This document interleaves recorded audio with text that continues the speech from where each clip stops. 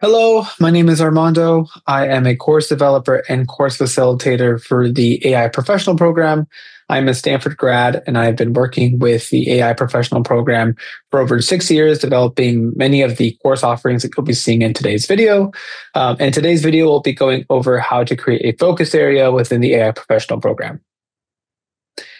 Professional courses differ from graduate courses as they are two separate programs operating under the same umbrella. However, you can still take one graduate course and count it towards a professional certificate. Otherwise, we require 3 courses to be completed to earn our professional AI certificate. Our courses are adapted from the original on-campus grad courses, maintaining the same level of rigor while being adapted for a professional audience. Enrolling in the program consists of a short application, mainly to confirm the proficiency in some of the prereqs such as calculus, linear algebra, and probability. All courses are fully online and consist of a variety of coursework ranging from coding, written assignments, etc. Each cohort is 10 weeks long and roughly estimates around 10 to 15 hours per week, even though this can change based on your individual strengths and backgrounds. Learners will have a personalized remote support from course facilitators via Slack, and they have the option to engage with peers on there as well.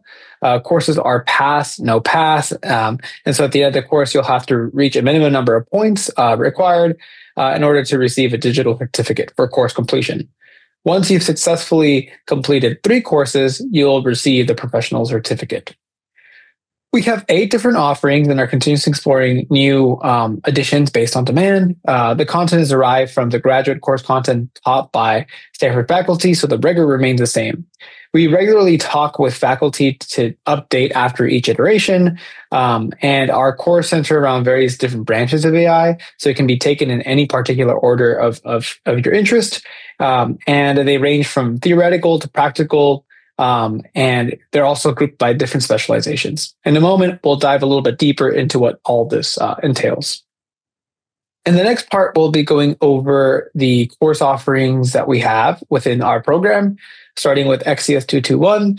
XCS 221 is a foundational AI concepts and algorithms course, and we try to teach it through gamified assignments. So you'll be building like Pac-Man, chatbots, course scheduling, and self-driving car algorithms, just to name a few. You go over the history of AI and ethics, and you just learn about the basic building blocks and terminology you'll need to be successful in other courses. This course assumes that you have some basic linear algebra and probability under your belt. Assignments will primarily use NumPy and does not really dive into deep learning, so you won't be using PyTorch in any way. There's a total of 7 assignments, 6 are required and 1 is optional, and it's an ideal course for beginners who are looking to refresh foundational knowledge in artificial intelligence. Next, we have another foundational course, XCS 229 Machine Learning. This is a great course for those who have a strong math background and are seeking an introduction to ML. The course focuses on building core ML algorithms from scratch using NumPy. You'll be building algorithms like Gaussian kernels, PCA, SVMs, and so forth. The course is very proof and theory heavy, with an emphasis on statistical and mathematical comprehension to help you just better understand more deeply some of these ML algorithms. The prereqs here is having a strong foundation in linear algebra, probability, calculus, and some basic familiarity with some of the ML concepts, and experience with both Python and NumPy. There's a total of 5 assignments for this course. Next, we'll be going over XCS 224N. XCS 224N is a course that is great for those who want to get more aware of the state-of-the-art models for natural language processing. You'll be covering important models like transformers, LLMs, word vectors, and machine translation models. It's a mix of theoretical and practical. You'll be using a lot of PyTorch to help implement some of the deep learning frameworks for the NLP algorithms discussed in the class. The prereqs here is to have some strong knowledge of probability, linear algebra, and calculus with familiarity with deep learning frameworks like PyTorch. And there's a total of 5 assignments for this course. Next, we have XCS 234, Reinforcement Learning. This is a course that is rigorous for learners who want to have a really strong understanding in RL, while also still exploring its applications and techniques. It covers real-world RL applications such as RLHF, which is a big topic in LLM tuning today, direct preference optimization, and model-free policy evaluation. There's a heavy emphasis on both the math and statistical foundations for the above. So it's a proof heavy and a coding heavy course. For the prereqs for this course, proficiency in probability, stats, linear algebra, and calculus are definitely a must. And having knowledge of optimization networks, especially deep learning frameworks like PyTorch, is going to be crucial for success. And there are a total of 5 assignments. Next, we'll be going over the XCS 236 Deep Generative Models course. XCS 236 is those who have some experience with ML and are looking to deepen their understanding of generative models and its general applications. Generative modeling techniques will be explored, such as autoregressive models, GANs, autoencoders, and diffusion models, just to name a few. It's a mix of theoretical and practical, but using very manageable data sets to be able to understand some of the deeper algorithms. Having a solid foundation in ML and deep learning frameworks is important, and familiarity with PyTorch is encouraged. And there are a total of 4 assignments for this course. Next, we have XCS 224W, Machine Learning with Graphs. This is a course that is moderately rigorous for individuals looking to tackle large-scale graph analysis, focusing on data mining strategies to extract insights from complex networks. There's a hands-on practical feel to this course. You'll be working on Colab notebooks and trying to experiment with some of the algorithms discussed. And it very much highlights industry-level applications. Familiarity with linear algebra, probability, and basic machine learning concepts is encouraged, and experience with PyTorch is a plus. And there's a total of 5 Google Colabs for this course. Next, we'll be going over XCS 231N, Deep Learning from Computer Vision.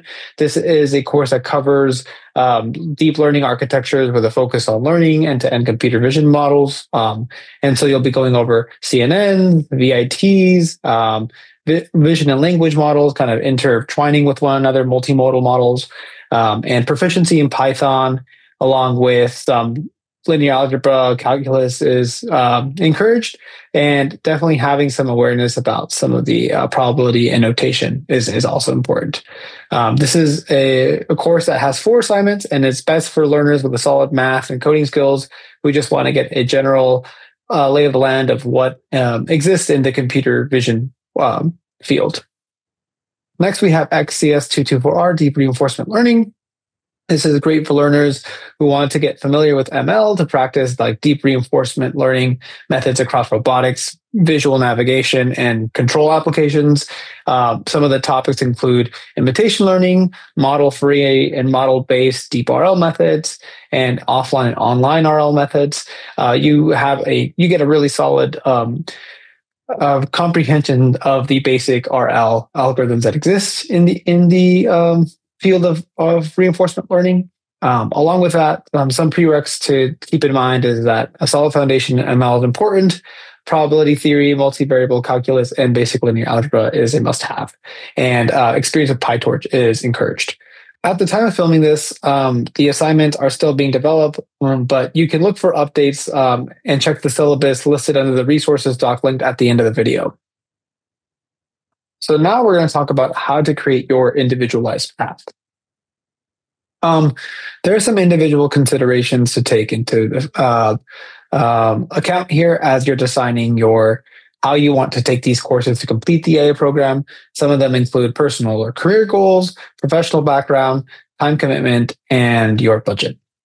Here are the course offerings for the AI program grouped by different topics. So we have the topics around NLP, computer vision, robotics, generative AI, just to name a few. But if you are looking to figure out what courses would best align with what you're trying to learn or your specialties, this is a great slide to figure out what courses you should be looking at.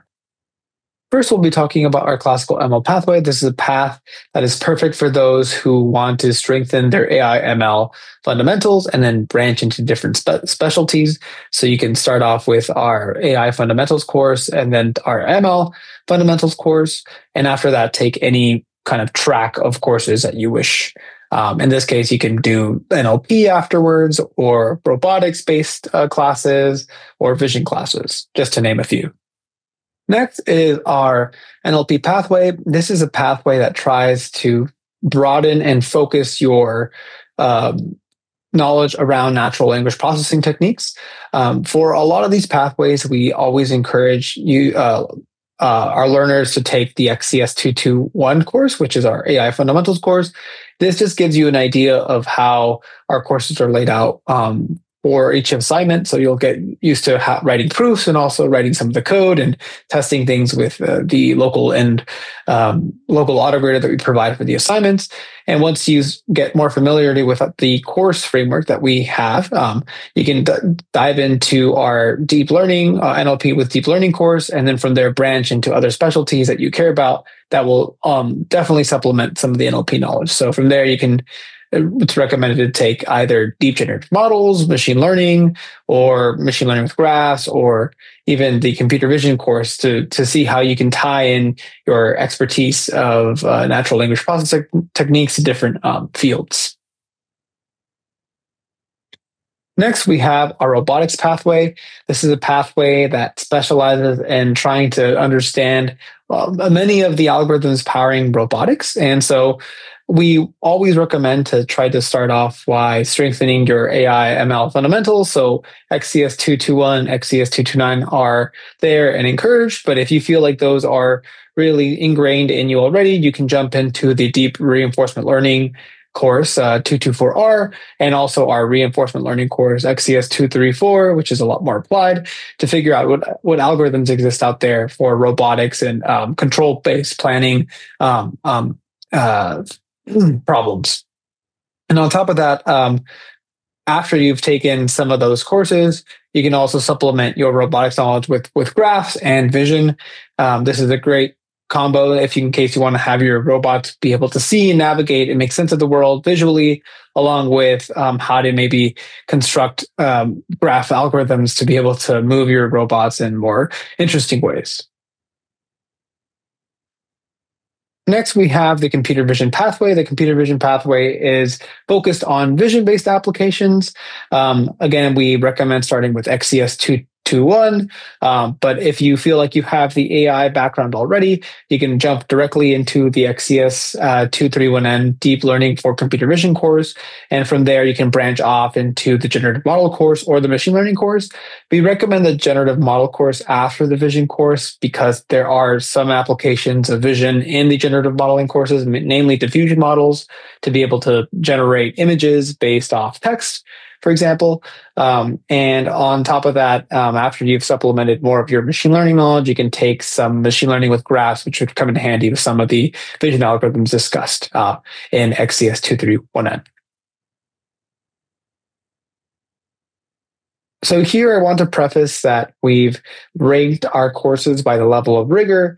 Rigor here means how challenging some of the courses are based on just feedback we've received from previous learners in the past. At the top, we'll have our XCS 234 course. It's a very theoretical and coding heavy course where the assignments are filled with a lot of learning opportunities, but it does take a lot more time. So if your schedule is definitely more constrained, we recommend maybe looking more in the middle of this graph, where you'll see that a lot of the courses that have around the same level of rigor are those from the different fields or the different categories that groupings that our professional program offers. So you can try NLP, the graph course, our computer vision course, or a generative modeling course. Roughly, those are all around the same.